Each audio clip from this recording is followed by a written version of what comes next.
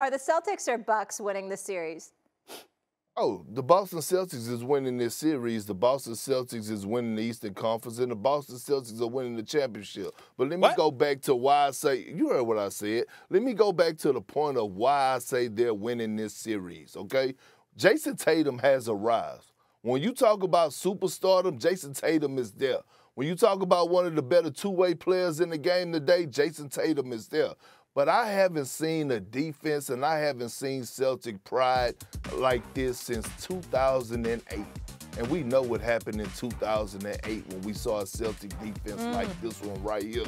They went on to win it all. Look, the one thing that I've noticed that the Celtics realized that they could do is that they could get into the teeth of the Milwaukee defense. They could get into the paint.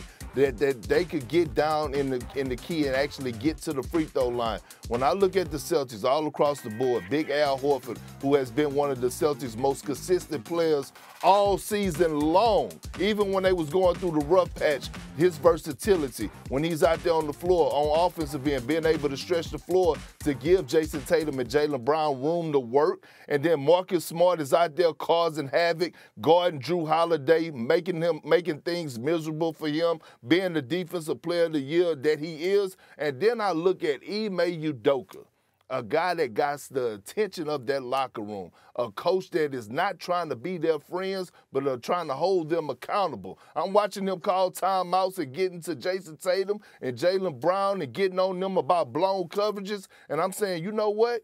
This is a championship caliber team with a championship caliber coach. They're winning this series. Well, let me interject just for one quick second before I give it to you.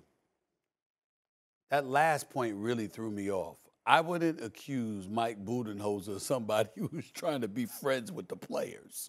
Yes. I didn't say that. All right. I'm just saying, I mean, Udoka's not doing it either, but I mean. No, I went solely with the Boston Celtics. Don't put words in my mouth. I said that I love a coach that holds his superstars accountable. That's what Ime Udoka is doing. I didn't say a word about Mike Budenholzer. Okay. All right. All right, here's where I'm at on this. It's a shame. I feel bad one of these teams is going to lose this series because I think whoever wins it's going to the finals. So do I. And so I feel that, to me, it's razor thin between the two teams. And today I'm feeling like the tone of everything associated with this series is, oh, it's over. Bucks can't beat the Celtics. I picked the Bucks to win the series. I'm staying with the pick. Because I went back and started looking at these games. All right, Game 1. The Milwaukee Bucks led the last 33 minutes of the game.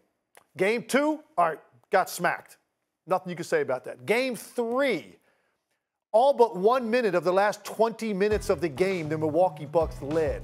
Last night, they led by 10 in the third quarter. I'm looking at this team and I'm saying, if Drew Holiday can find any rhythm at some point, and look, some people are saying, well, it's the reason he's not playing well is strictly because of the defense, and so he's not going to play well because they're going to continue to do that to him. But I also say, listen, Drew Holiday is a guy that showed up in a big way on a championship team, so there's something more there that he has in this series. He's going to interject himself offensively at some point. I also look at a guy like Bobby Portis, averaged 15 points a game on the previous 5, then the last 2, 13 total. Bobby Portis has to show up. Now, look, if those guys don't, they can't win. My faith is in the greatness of Giannis Antetokounmpo, the psychological and mental toughness, and the fact that they have been in control for large portions of 3 of these 4 games in the second half of these games. Now, Giannis got gassed last game. That can't continue to happen. But my faith is with him. I think the Celtics are a great team, too. I'm not going to be shocked no matter who wins this series. But I think that it's just weird to me that the tone, Stephen A., to me is people are starting to act like this series is over. 2-2, going back to Boston. Like, Bucks don't have a chance to win this series. I just don't get where that's coming from when you really look at the data and the fact that there's more, I think, with that Milwaukee has not shown offensively in this series than Boston. Tatum's been pretty damn good. Horford's been great. Drew Holiday has not played very well, and neither has Portis. Well, I agree with you from the standpoint that this series isn't over, and for people to write Milwaukee off, it would be a mistake.